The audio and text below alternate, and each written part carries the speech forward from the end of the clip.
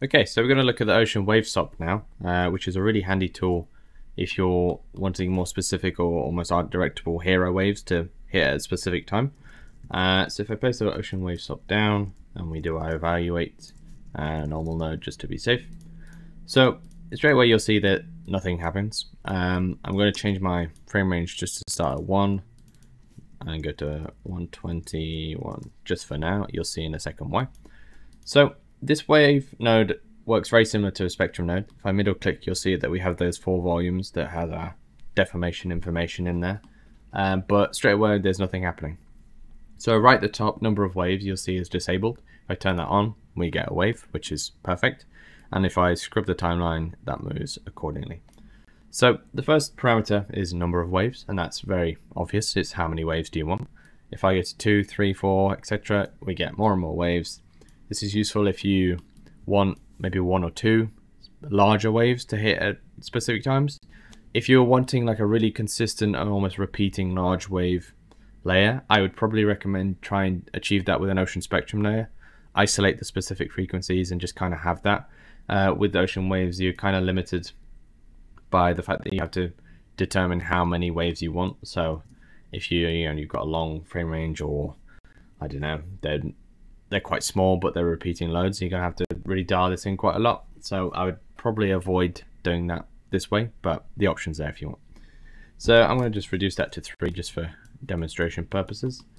Points per wave is basically how many points along each wave do you want me to sort of scatter.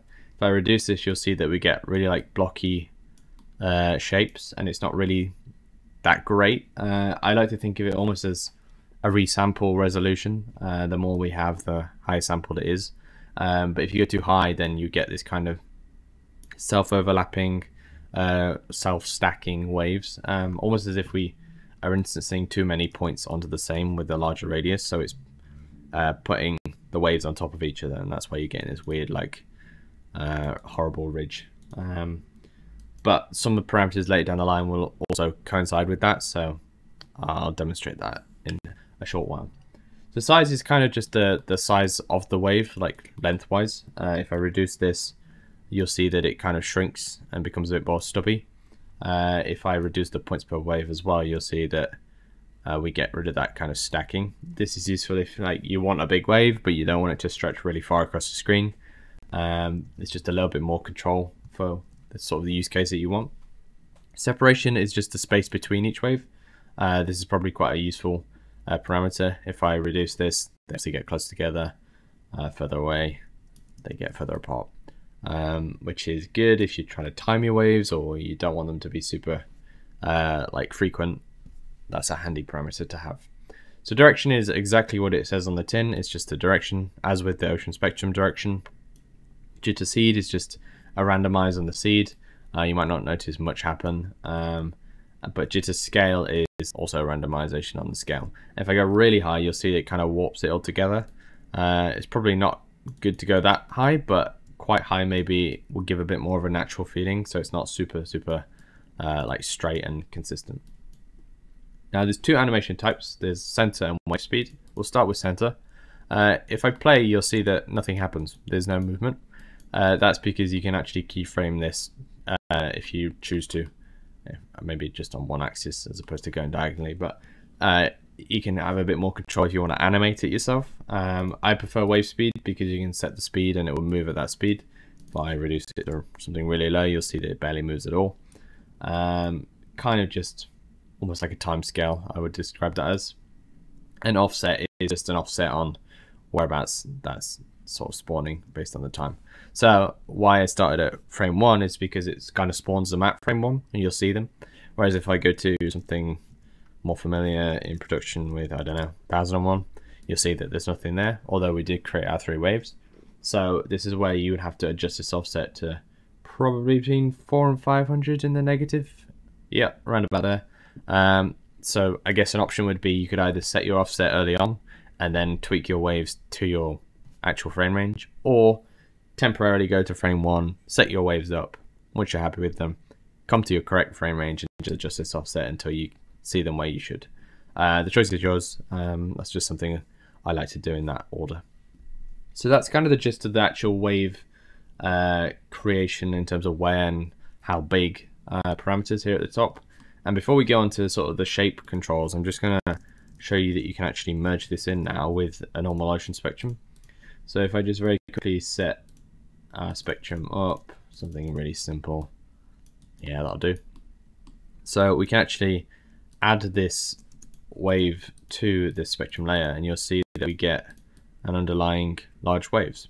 So hopefully that straight away indicates what you can kind of do with this. You can have your standard ocean with that you're happy with, that you've spent time on, and you greenlit, and then your super might be like, okay, can we have one big wave at this time?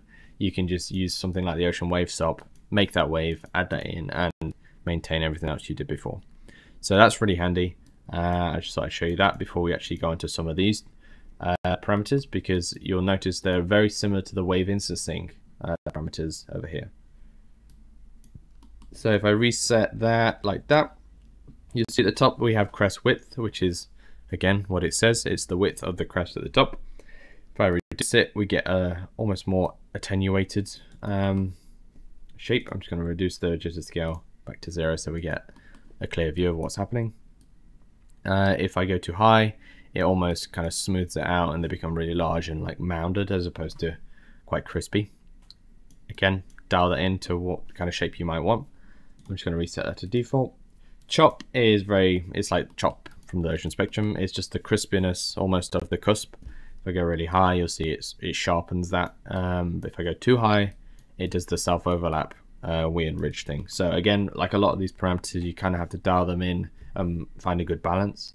But chop is very simple in terms of that. Radius is kind of, well, it's basically instancing, so it works the same way as the wave instancing radius.